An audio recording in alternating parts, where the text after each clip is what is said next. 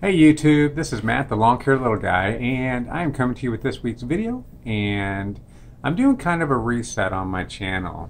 And last week, around Monday-ish or so, I asked you guys if I should start a second channel, and the reason being is because I had some things on my mind, and being the wintertime and long hair is kind of slowing down a little bit, I'm really feeling heavy that I want to start sharing more of my faith on my channel. So what I asked you guys was, should I start a second channel and kind of segregate that to some degree, keeping in mind that my faith is never separate completely from anything that I do. And if you watch my channel, you know that you get kind of sprinkled a little bit with faith in there, but I want to share more of it. And overwhelmingly, out of the responses that I got, people wanted me to incorporate it into my channel. So this is what I think I'm going to do. I think what I'm going to do, because I know that some of you watch my channel purely for long hair. Some of you like the aspect of my faith. So the crowd is kind of divided. And I want to make sure that I have content that's appealing to all of my subscribers. And I know that that's not 100%, that I can't make everybody happy, and that's okay. I totally get that. But what I'm going to do is, for the first part of my video, I'm going to do long hair and some family stuff. Maybe like the intro will have something to do with my family, where the bulk of it will be long hair. But then the end of my video, for those of you who want to know more about who I am and my faith and how that is an influence on my life, then stick around and I will share with you guys what I call my time alone with God. Tag time. Okay, and what that is, it's going to be devotionals. Okay, it's going to be devotionals of my time alone with God and what I think God is speaking to me, and I'm going to try and share that with you guys. And I think for those of you that stick around, I think it'll be a really cool thing for you guys, because you'll get to know me even more. You'll kind of understand probably a lot of the heart behind my channel, because some of the stuff people may not understand, and you kind of know who you are if there's something like, I don't know why he does that. If you kind of stick around for the end of the video and you start exposing yourself to my heavy influences of God, then you might understand some of that. Some of this may not make sense to any of you, and that's okay. But anyways, so what's going to go on this week? This week I am going to show you my project, my fencing project that I started last week of setting the post, and I'm going to show you how I set one post, and then I'm going to kind of give you an overview of the project as it stands right now. And then I'm going to let you kind of know what's going on with my plans for next year, which involves the pesticide applicators license in Oklahoma. Show you where I'm at with that. And then, if you stick around, you'll get to hear my personal testimony about how God has influenced me and changed my life, and you'll get to know me a lot deeper. So stick around. I hope you do, and we'll see you on the other side.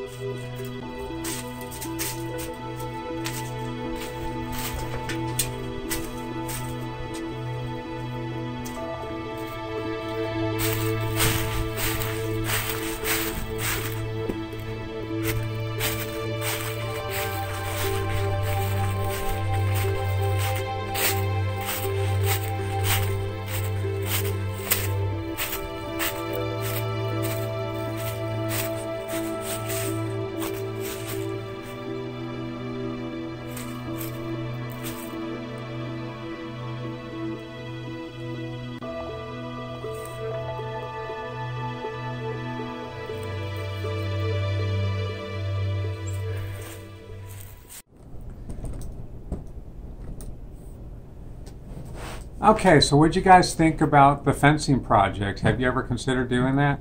Well, I know that clip, and it was about 11 minutes that it took me to set that post. So that was in sandy soil, and soil does make a difference. In clay soil around where my house is, it takes me much longer to dig each hole, probably about 30 minutes with a post hole digger. And you think an auger would work better, but I had troubles with that too because the clay kind of gets hard as a brick in some spots, and you got to be able to break through that. And believe it or not, the auger doesn't get through that very well. The post hole digger, in my opinion, does a better job. But anyways, I hope you enjoyed that. I hope that, you know, if you're thinking about doing that might have encouraged you, that it's really not that difficult. And I'll keep you guys posted on that part. So, on to the next segment, which is my plans for next year. My plans for next year are to become a certified applicator, which in Oklahoma it's different than a service technician. A service technician is the guys that you see out on the lawn actually doing the spraying, but and they may be a certified applicator, but service technicians make up the majority of the people that are out there doing the spraying, and they practice under a certified applicator. Okay, so somebody has to be a certified applicator, and then service technicians can actually do work underneath them without having the same level of knowledge and training. So, although in Oklahoma the training is actually the same, but the test is different. So, I got to tell you guys, here's the book. I don't know if it's the same in all states, but this one is applying pesticides correctly, and this is the general knowledge course. The core exam is what they call it, but I'm going to have to take two, at least two. One is the core exam, which everybody takes, and then also you have different categories, and mine is going to be turf management. And so I haven't begun to study on that one, but so far I am about that far through it. And they've just come out with a new edition in Oklahoma for this, and it's actually much better written in my opinion, and because I remember I had trouble reading it before, but I'm getting through it a lot better now. It's going through all kinds of things. I'll just kind of go through the table of contents. Let's take a look at it here. You got pests and pest control, which is insects, talks about insects, plants, weeds, vertebrate pests, which are ones that have a backbone, so all these different kinds of pests. Then it talks about pesticide formulations. Compatibility, like what you can mix and what you can't mix, and it's not real specific. This is actually very, very general stuff. And what I found out is that a lot of this material, or what it really comes down to, is read the label, because at least in Oklahoma, and it's governed greatly by the EPA, there's a lot of requirements that are supposed to be on that label, so much so that in many times there's a line on the label itself that refers you to an entirely other publication because there wasn't enough room either on the container or on the label itself. So the EPA is very, very much involved in this. It was just something new that I didn't know. Of course, I knew the EPA was involved, but I kind of always seen the EPA as a very relaxed, laid-back organization when it comes to protecting the environment. Believe it or not, Environmental Protection Agency, right? But I thought they always kind of leaned towards commerce in that. So it talks about labeling, it talks about protecting the environment as far as potential hazards. A lot of it is groundwater protection and also endangered species. So it's really getting into a lot of stuff. Now, I can't lie, I'm not actually all the way through this part because I got to the part where it talked about nozzles and sprayers, and it's geared almost solely towards the agricultural and not turf management. So I'm going to be a guy that, you know, more than likely going to be using a battery operated backpack sprayer to do most of my spraying. But most of this material is actually geared towards the agricultural aircraft dust, crop dusting and things of that nature. So I just wasn't interested in it, and I got so far and I'm like, okay, next chapter please. And now I'm into laws. I just finished up the federal laws, and now I'm going into the state laws. So I've got that one, and then I've also got this one right here I've got to study.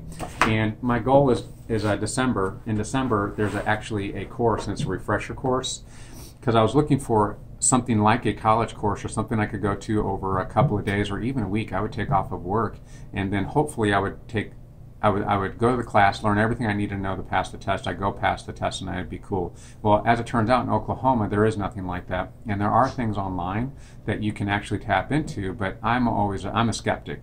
I have distrust, especially when it's asking for money and I don't know exactly what I'm going to get, and I have trouble getting a hold of people that can tell me. So there's online courses to help study for the core exam and to do what it takes to get your applicator's license, but I just don't trust it. So I called the Oklahoma Department of Agriculture and asked them if there's any credible courses out there, and they basically said no, but they do offer a refresher course for those who are already licensed, and then the test administrators come in afterwards and will administer the test so that people can get renewals.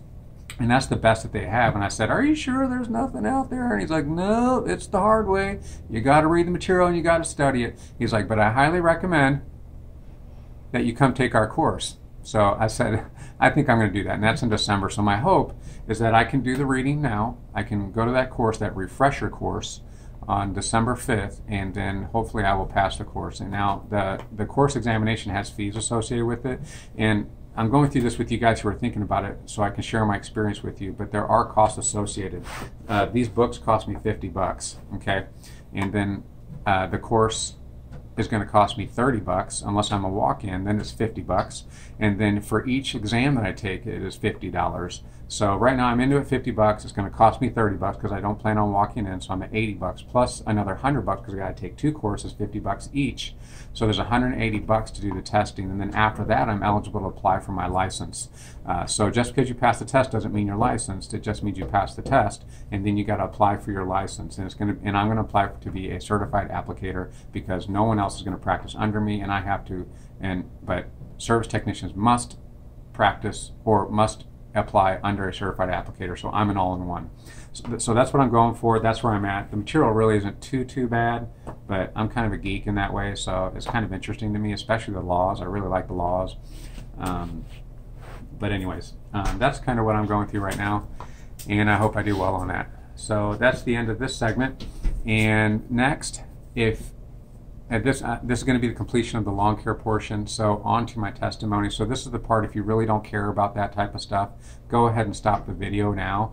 But if you're interested in learning more about me, if you want to hear my testimony of God's goodness in my life, then stick around. I hope you do. If you don't, I'm praying for you. Please pray for me.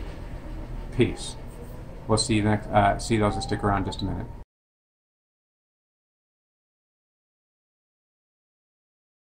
So, if you're still watching this video, then you are interested in the things of God, and I'm really happy that you stuck around. And I realize that there's going to be a few different people that might be watching this portion of my videos. There's going to be the person that doesn't believe.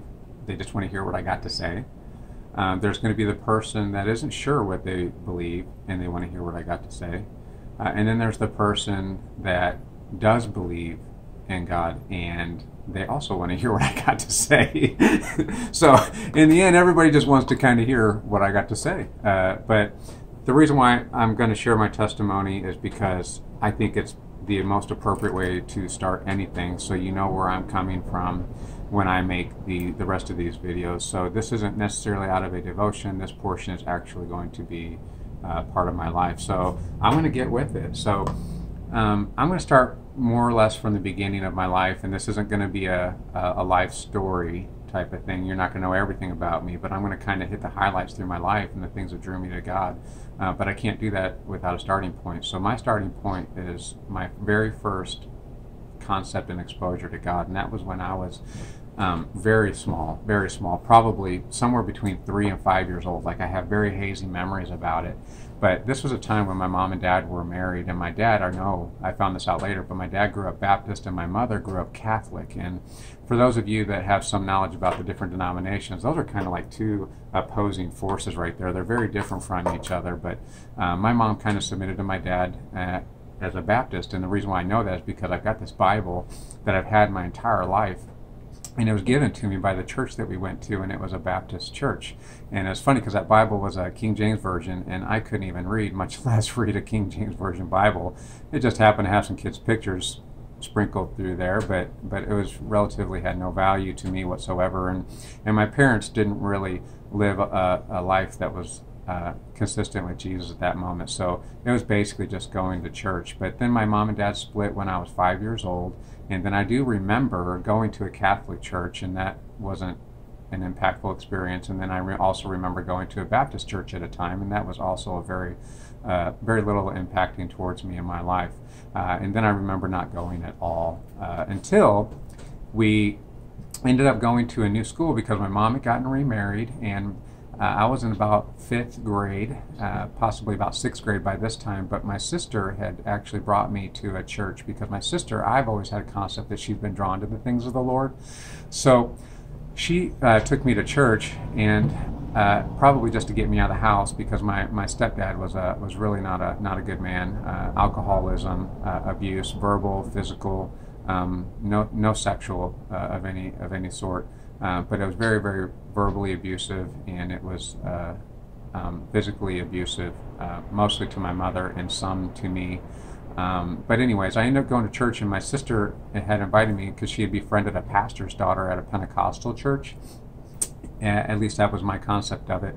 And that was my first experience with the Lord, and I was just kind of like on fire. I don't know if I was just looking for acceptance or not, but I was totally into it, wearing the t-shirt and everything, God's gym, woo, yeah, doing all kinds of things, but I just lacked a lot of wisdom because I was so young, and I got baptized at that time.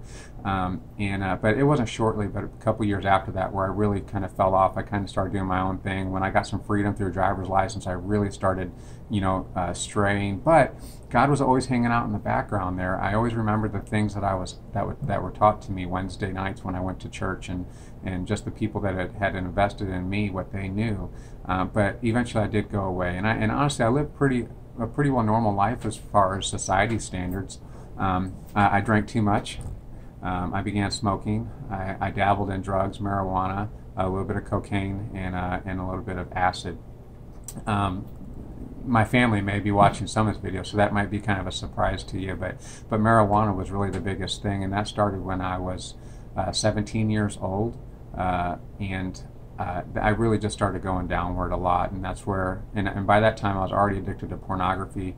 I would steal magazines from places, not stores, but from places. I'll just leave it at that or whatnot. And I was a guy that kid that tried to stay up so late just to get a glimpse at some skin on the cable channels at night.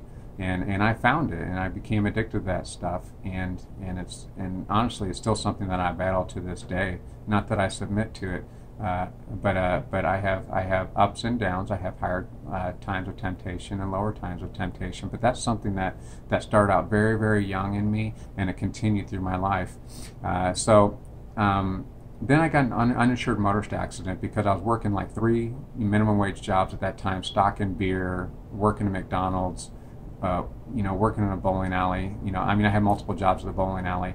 Because that was what I did mostly, was bowling, and that was where most of my friends came from, not from church. I didn't have any church influence at that time, but I wasn't paying my bills, I wasn't paying my insurance, and I got in an uninsured motorist accident.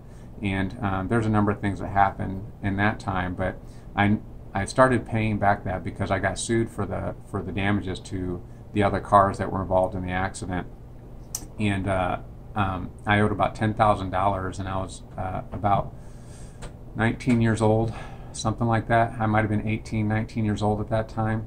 And then I was taking so long to pay that debt back that they offered me, they said they put an offer at me and if I could pay off half of the remainder in 30 days, then they would forgive the rest. And I didn't have that kind of money. And I remember it was about $3,000 at that time. I guess I must have paid about $4,000 of it off. But I didn't have that money, and my dad, by this time, I had kind of really put some distance. It was my choice, and not for anything bad or any reason like that, but I was just an independent guy. I didn't want anything to do with my parents, really. I just wanted to do my own thing, and that's really affected my relationship with my real dad. And but I called him because I knew that he would be able to help me. So I called him and I said, "Dad," I said, "this is what's going on. This is the deal they gave me, and I'd like to. Would you help me out and give me the $3,000 so I can be free of this?"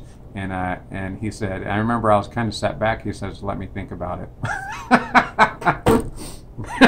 I still laugh about it now, but I really giggle because my dad, that was probably one of the smartest things my dad ever did. because what it did is he ended up giving me the money, but it was under a condition that I either go to college and he pay for it, or I go in the military. So I said, well, college is not for me. So I went in the military. So I immediately had to give up marijuana or any kind of drug use that I was involved in. But the alcohol went through the roof, and now I'm retired from the military. But my first 10 years were really bad. Alcohol plagued me. Everywhere I went, and I went to 4 different duty stations, and each time God was hanging out back there, and because I'd say, new place, I'm getting new orders, new place, nobody knows me, that's when I'm gonna go back to church, that's when I'm gonna be a Christian. But it never happened. The first night, what the guys want to do is they want to take you out, get you drunk, show you a good time, welcome you in the shop that way, perfectly normal. But then after that first night, I just, anything that had to do with God had to take a back chair, because now that I've gotten drunk in front of all these guys and acted a fool, how could I possibly say that I'm a Christian now? So that went all the way through, and then I ended up in Oklahoma, where I am now. And I found myself in a spot where I had multiple failed relationships with women, because they were all revolved around sexual relationships, had nothing to do with getting to know the person, although I'd given my heart over to them many a times, thinking that I knew what was best for me. But they were really, looking back now, I'm so happy that none of those worked out, because there was no basis, there was no foundation of truth or love in that. It was all about sex. And I had no money, I couldn't even pay my bills, still drinking, still making poor decisions. And I remember thinking to myself, I am horrible at life. I really suck at life, and every decision that I make is not working out the way I thought it would. The plan that I had is not working out like I thought it would. I'm supposed to be happy by now. And I'm 28 years old by this point, and I'm supposed to be responsible. Why am I having these troubles? At one time I thought I had it all together, and then it just all fell apart on me again. And I was coming to realize that the only way that I was going to get my life together is if I came back to the Lord. And I remembered everything, and not everything, but I remembered many of the lessons that I was taught when I was young, in 5th, 6th grade, around that time. Those folks feeding into me the gospel of Jesus, and how he is powerful to save us from our circumstances, but not just from our circumstances, but from this hell that we put ourselves through, and then ultimately an eternal hell. And the thing that was most impactful at that time in my life is I actually believed in heaven and hell, and that was all I had. And I had fear at that time that if I didn't get my life together, then I was never going to be. And after I die, the investment that I had in this life wasn't going to bring me joy after death either, in heaven with the Lord, because I didn't know if I was going to be there or not. So I lacked so much assurance. And this is about the time when I met my wife, and she was also pursuing the Lord in a very similar time in life, and we struggled with very, very similar things. And I said, okay, I'm doing it. This is it. I made a decision right then and there that I am not going to continue to try to control my own life. I'm going to give that over to the Lord. I'm still going to do my best, but I'm waiting for the Lord to tell me how to fix this, because I'm not doing it right. So first thing I did is I went to church. I'm like, well, I guess I better go to church, So I went down to the church that I had already had a little bit of exposure to. I had ended up in a different town with another relationship, and I ended up at Life Church. Many of you may know it, some of you may not, but it's a large church in the country, multiple locations all over the place. But I walked up in this Life Church, and it was a fairly new location at that time, and I'm listening to the message, and it was before I even got there, I knew I was going to raise my hand and I was just going to give it away, because I had really, in essence, I had already given myself away. I'd already made a decision that I'm going to follow the Lord now. So I did that, and then I'm waiting for the pastor to tell me more and more things. What do I do next? What do I do next? Well, it didn't take very long. The pastor started talking about, you need to get in a small group, just go out to the table and get yourself in a life group. And I'm like, yeah, that's what I need to do. And then I go out the door and I see that table, and I'm like, I'm walking out the door. I'm not going. But then somebody tapped me on the shoulder. I felt somebody tap me on the shoulder, and I turn around, and there's this Asian guy there, and he said, hey, you looking for a small group? And I said, yeah, I am. He had no idea I was heading for the door. Maybe he did, and then he gave me his phone number, and he said, and I gave him mine, And he said, I'll give you a call later on this week and I'll let you know all the details about my group that I have. I said, okay, that's cool. I walk out the door and I'm thinking, I'm not going to go. Well, long story short, I did go, okay? I resisted it. You know, he did follow up, he did call me, and I resisted, but I ended up showing up. And then he started telling me about his Bible study and the things that they do. And he says, here, you know, what we do is we focus on reading the Word, studying the Word, memorizing the Word, and applying it to our life. And he was telling me about all this different stuff, and I'm like, whoa, never heard this before. Never heard this before. I don't want to do this. This is like, study the Bible? Like, no, if I went to study the Bible, I'd go to school, I'd go be a pastor, something like that. So I left that group and I said, I'm not going back there. But then he called me again and he says, hey, you know, it's great to have you. And he's like, you think you might come? And I'm like, yeah, I'm going to be back. So I kept on coming back, you know, because I couldn't say no. I just couldn't say no because I really felt in my heart that saying no to him would be like saying no to God in a way. You know, not that he was God, but I felt that the Lord was leading me to that place.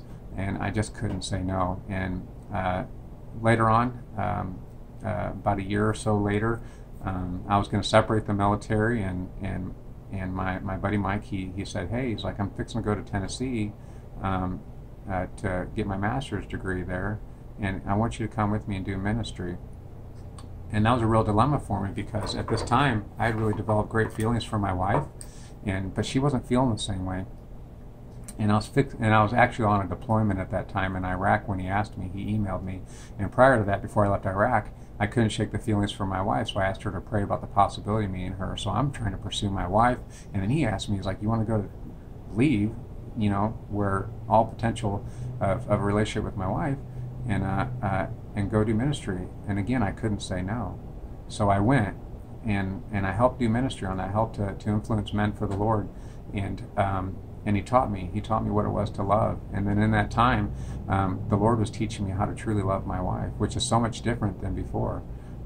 Before God, when I had no God, there was a time where I had no God whatsoever, and then God got a hold of me, and then this is what life is looking like now. Now my whole life is revolved around trying to make a difference for the kingdom, and that's so much different than when I was young. And I think that's why I didn't stick with it when I was young, is because nobody was teaching me what a real relationship, an authentic relationship with the Lord was.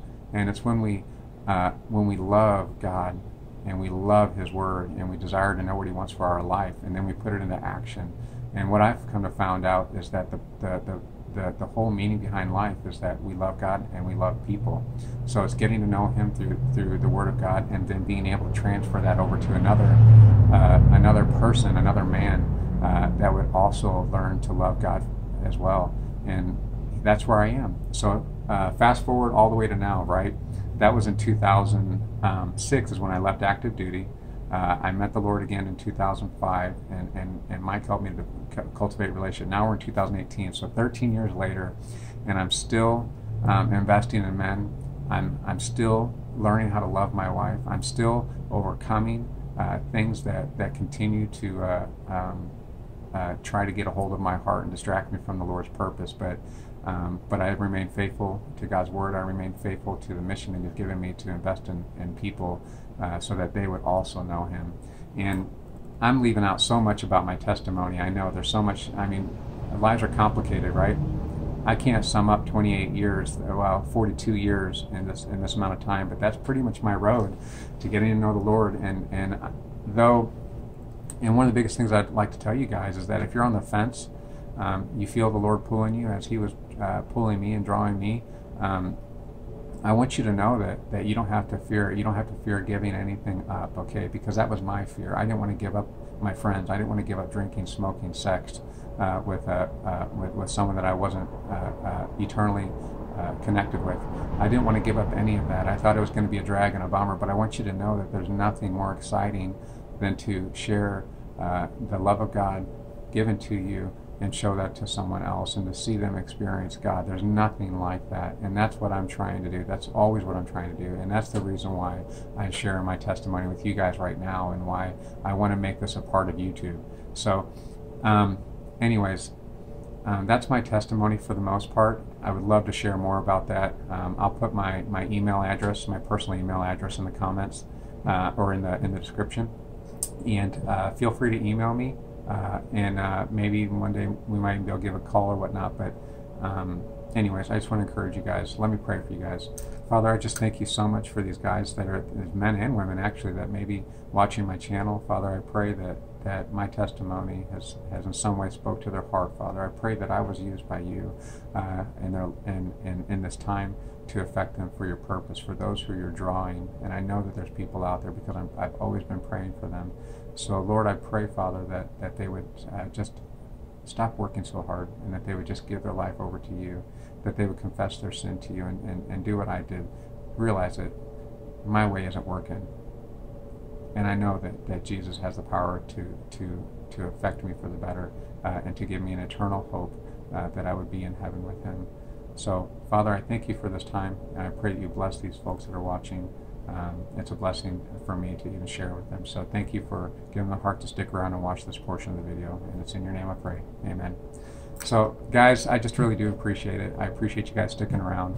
I look forward to sharing with you guys again. It won't be so long. I'm hoping to do about 7 minutes. There's a Bible reading plan out there called 7 Minutes with God by the Navigators. Great tool. So if you've been inspired to read his word, to crack it open, I highly recommend.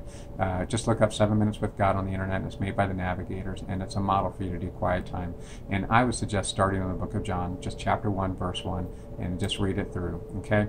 Not all in one sitting, only 7 minutes with God. So anyways, Lord bless you guys. Love you guys. I say the same thing to you.